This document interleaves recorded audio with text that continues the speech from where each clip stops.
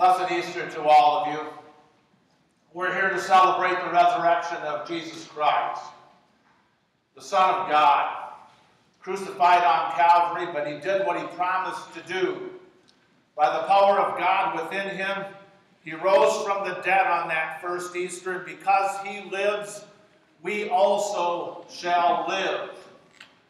It is in the light of the resurrection that we gather, and in the beauty of this sanctuary with the flowers on our gorgeous cross and the flowers that surround this rugged cross, that cross in which you, if you were here Good Friday, you put your sins there with a nail. That in the beauty of this chancel with brass communion ware and just the beauty of this place, if you look to the slide that's on the wall that Glenn found for me this past week, it is an interesting, striking view, is it not? That was taken in the aspect of the artist from the inside of the tomb. And looking out from the grave that would be ours to see the cross upon which Jesus Christ was crucified, a tomb in which he was laid to rest by Joseph of Arimathea, but he is not here, for he is risen, as he said.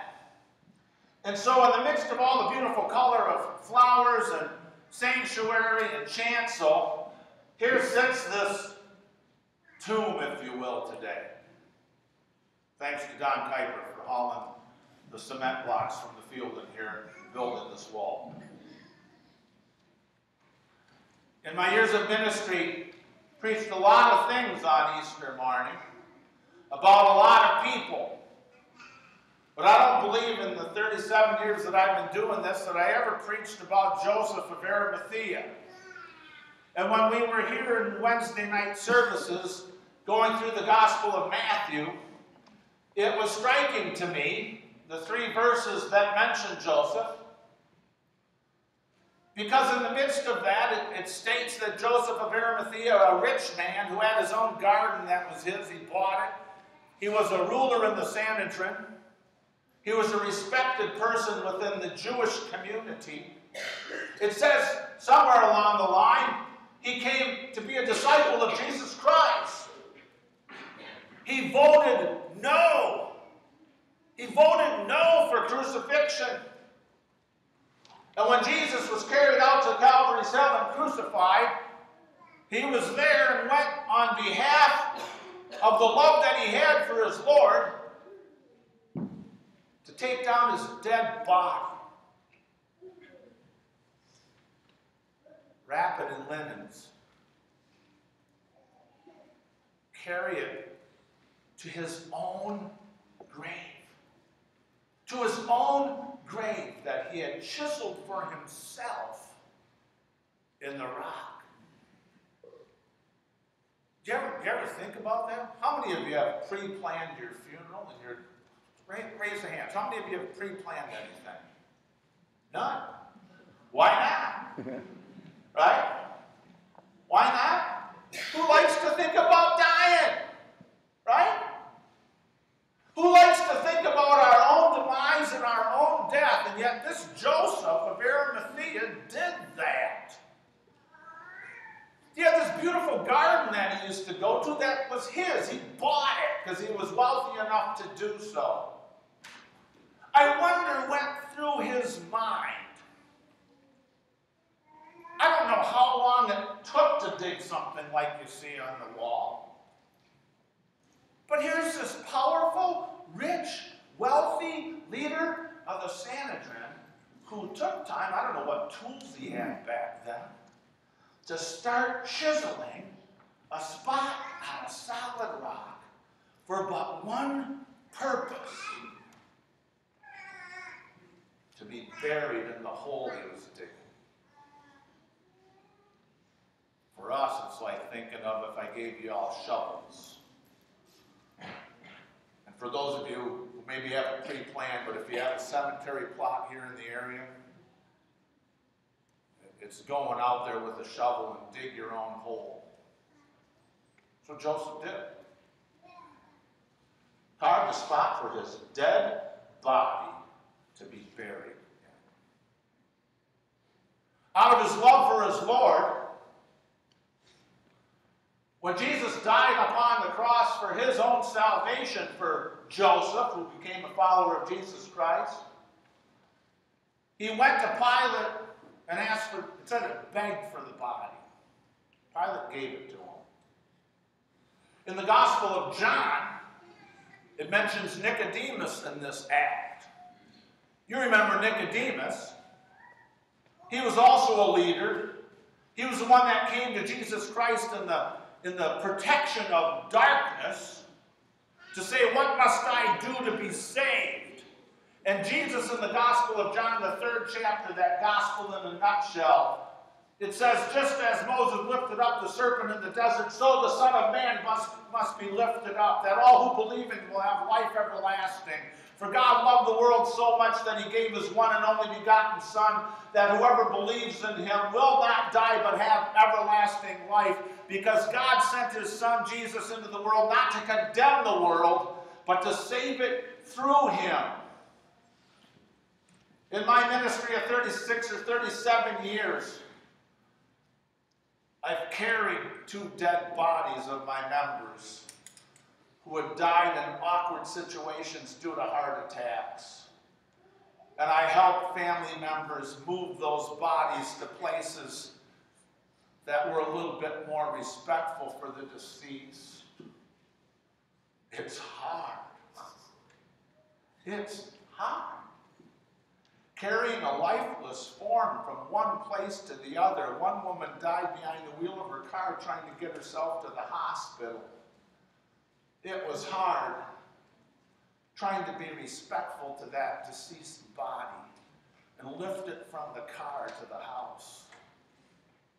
It's hard.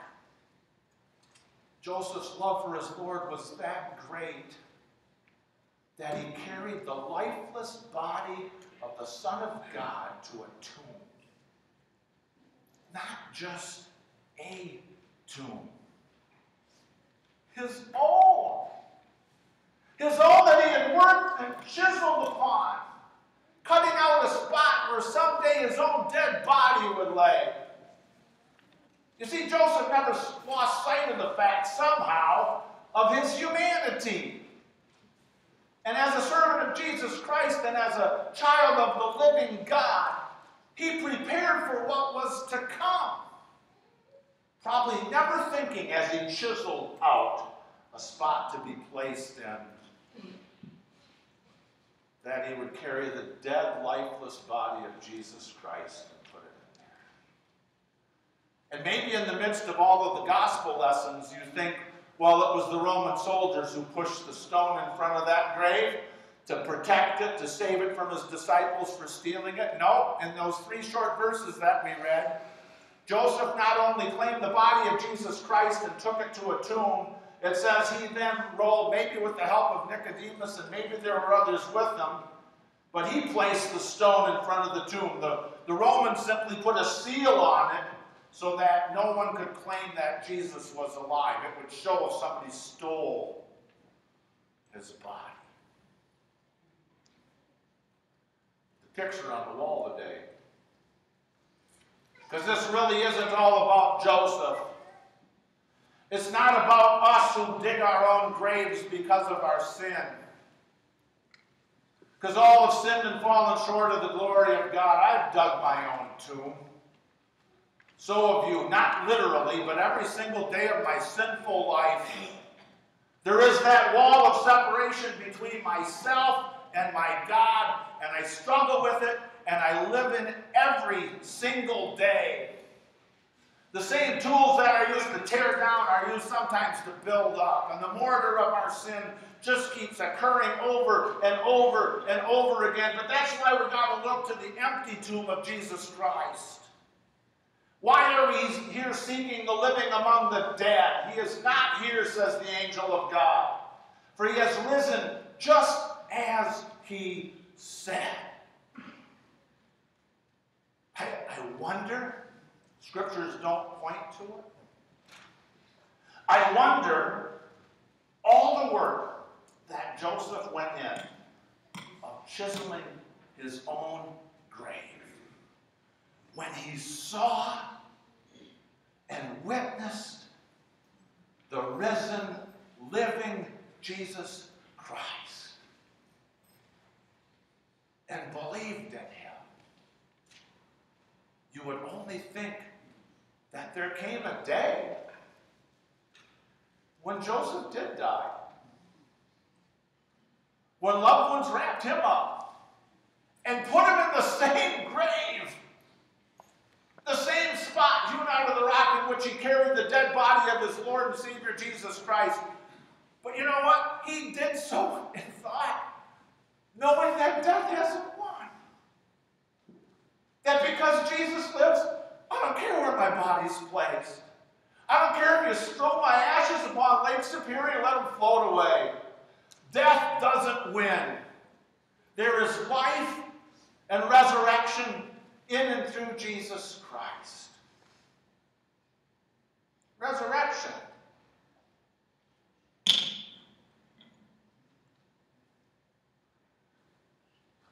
Do you live in the resurrection?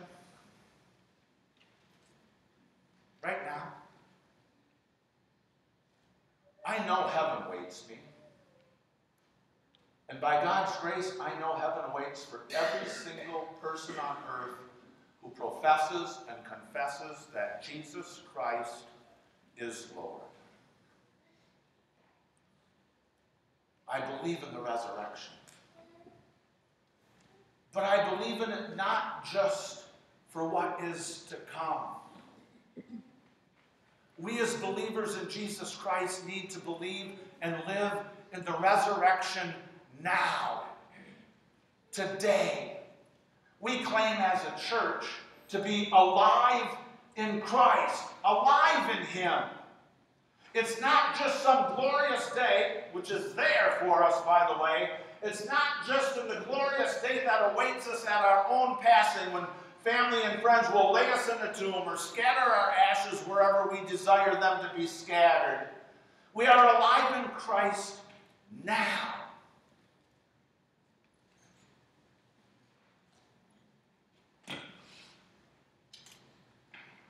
Doesn't look like a tomb. It looks more like a wall. And if we live in the resurrected Jesus Christ, then we have to take a really serious look at ourselves this day as brothers and sisters in Christ, knowing our sin, knowing our separation between ourselves and God, knowing and believing in the grace and mercy that he bestows on Jesus Christ, that walls between us should not exist. That if you're going to live the resurrection, and if I'm going to live the resurrection, then it needs to begin in and through me and in and through you. You've got your walls, so do I. There are walls within our marriages that God intended to be a blessing to ourselves and to others. But because of sin, we start laying the mortar and we start building those things that separate us. And they're powerful separations. And most of the times in sin, we don't want to let them go. There are relationships between brothers and sisters in Christ who get at odds with one another. Maybe it's under the same roof that you've been given, with the same people that you love, but walls get built. Don't cheapen the resurrection of Jesus Christ by letting those walls stand. If you believe in the resurrection and Jesus Christ is the Lord of your life, then put more effort into it through the grace that God gives to you. As hard as it is, tear down the walls that divide. They have no place in the body of Jesus Christ. Some of you may have read my sermon title for today. It came up in the office, to be honest with you, a bit of a joke. My mind goes someplace, and sometimes it shouldn't go there, I guess. The sun, S-O-N. The sun will come out, if you look in your bulletin. Tomb, T-O-M-B. The sun will come out tomorrow. The sun will come out tomorrow. The Apostle Paul puts it a different way in Galatians 4. When the time had fully come, says Paul, God sent forth his Son, born of a woman under the law, to redeem those who are under the law, that we might receive the adoption as sons. Orphans, here we are, huh? Orphans.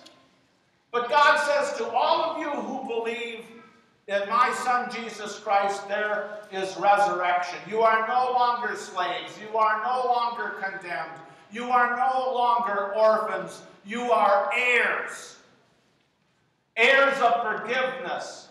Heirs of mercy. Heirs of grace. Heirs of everlasting life through the death of Jesus Christ. That picture on the wall today is my grave whenever it comes. That picture on the wall today is your grave, your tomb. We've dug it through our own sin and separation from God.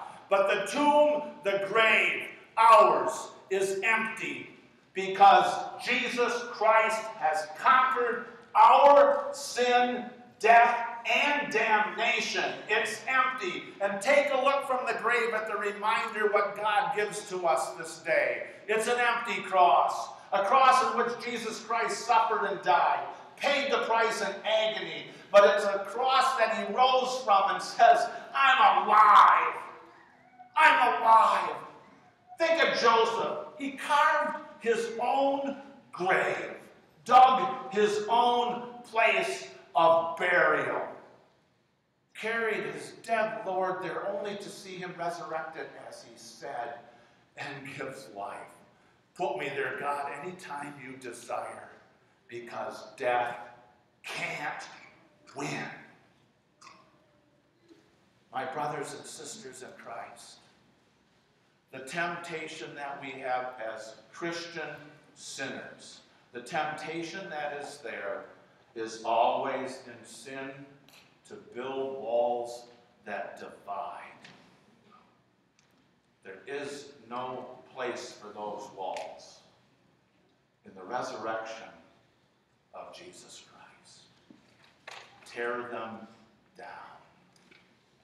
Tear them down. He was torn down for us to be able to. He was lifted up, that in this day, not just in the day that we enter heaven, but that in this day we rise forth and say, I am alive in Jesus Christ. And I will live that gift and resurrection by not letting sin control the relationships that God has given me. Why do you seek the living among the dead? He is risen, as he said. Amen.